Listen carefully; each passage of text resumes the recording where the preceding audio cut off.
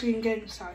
This time, this is a little bit of a strange kind of theory. And this one is potentially a darker one for the real one, the Ropin. You can watch Best and Soft's new video on that, on the main facts about the Ropin. But the Ropin is pretty much, but many people would say a surviving pterosaur. And I had no idea the Ropin was that strange flying African cryptid. Although I'm just gonna, at the first time I just said Rodan.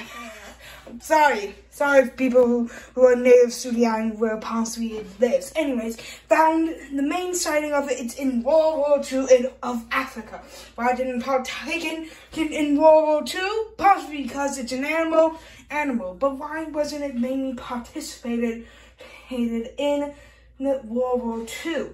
Even though they say they love already dead human beings, apparently.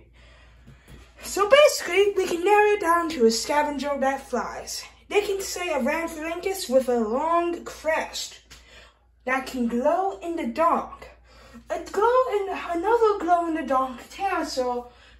Two of them is in Minecraft Jurassic World. The bioluminescent Pteranodon and the bioluminescent, are you ready for this?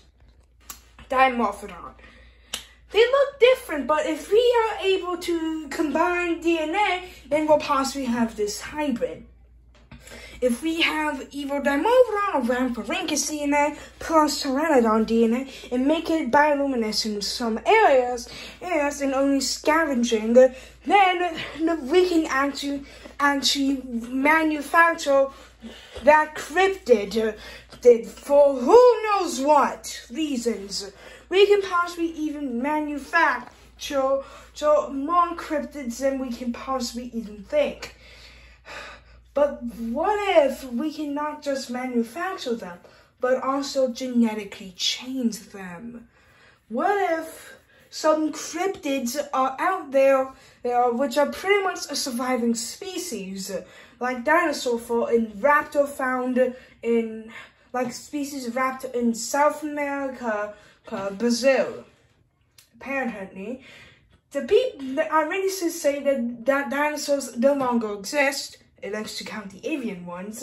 That's me, okay? But they did see and say raptor, meaning that a manoraptor, possibly a Deinonychus, has been surviving for so long in a tropical environment.